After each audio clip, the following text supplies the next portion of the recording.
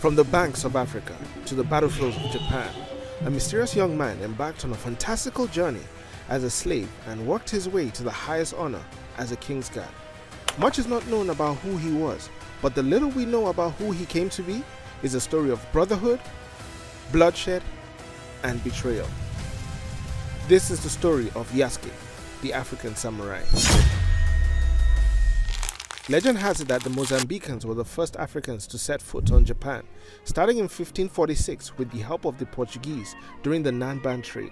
As an assistant to an Italian Jesuit missionary, Alessandro Valignano, who had been appointed the visitor of the Jesuit missions in the Indies, a young African man would end up on the banks of Kyoto. Theories state that the man was from Mozambique, Sudan, or even Ethiopia. However, the moment the man set foot on Japan in 1579, he instantly became the center of attraction to the local people. With rumors spreading like wildfire about a 6-foot man covered in black ink, the locals would rush just to catch a glimpse of this African giant in the flesh. Japanese people at the time had not seen a black person before, especially one that was a foot taller than most of them. It is rumored that crowds broke down the doors of the Jesuit church, and they were so intense that some individuals were crushed to death as they rushed in big numbers to see him. The fame of the man eventually garnered the attention of Oda Nobunaga, an important daimyo lord and one of the unifiers of Japan in a local church in 1581. Nobunaga, intrigued at what he saw, thought of the man to be a guardian demon or a god of prosperity, based on the Buddhist statues at the time.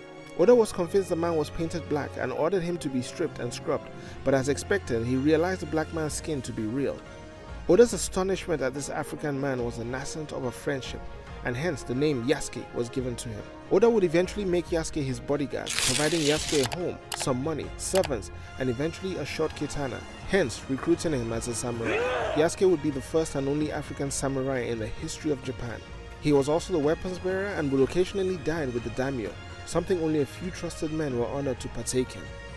History records express that Nobunaga viewed Yasuke to have the strength of 10 men with a 6'2" frame, and enjoyed conversing with Yasuke, learning about Africa and other stories about Yasuke's life prior to Japan.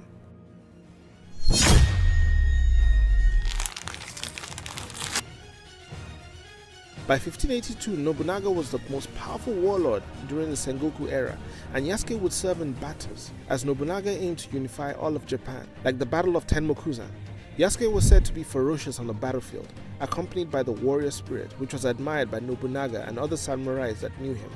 The conquest, though, would not last long, as in June of that very year, Nobunaga would one day rest at the Honnoji temple while sending his armies to continue the military expansion of his empire.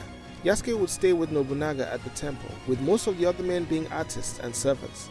Akechi Mitsuhide, one of Nobunaga's trusted generals, was sent to aid another daimyo beyond Kyoto. Till today, it remains a mystery why, but Akechi Mitsuhide, knowing how vulnerable Nobunaga was at the temple, seized this opportunity to betray Nobunaga, telling his men, "The enemy awaits at Honnoji." With an army of 30 men at his disposal, Yasuke led a desperate charge to protect Nobunaga against the marauding larger army of Mitsuhide. This, however, was to no avail, as the numbers advantage was solely on Mitsuhide's side. Looking down the barrel of defeat, Nobunaga turned to seppuku, an honorable suicide to avoid capture and ultimate loss of power to his enemy. It is speculated that Nobunaga ordered Yasuke to take his head as a means of denying Mitsuhide the legitimacy of power.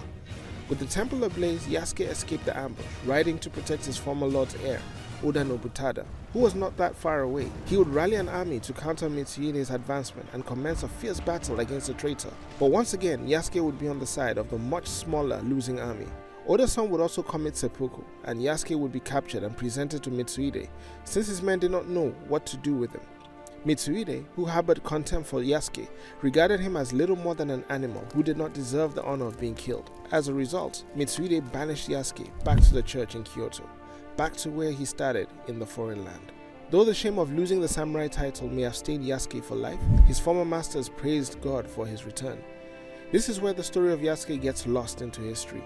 Some say he may have died on the islands, while others speculated he returned to the motherland, or even performed seppuku on himself. However, one thing is for certain, the story of Yasuke, the only black samurai, is unique on its own, showing how what was meant to be bad can turn to be good, and even the humblest of beginnings can lead one to live a life of inspiration to others.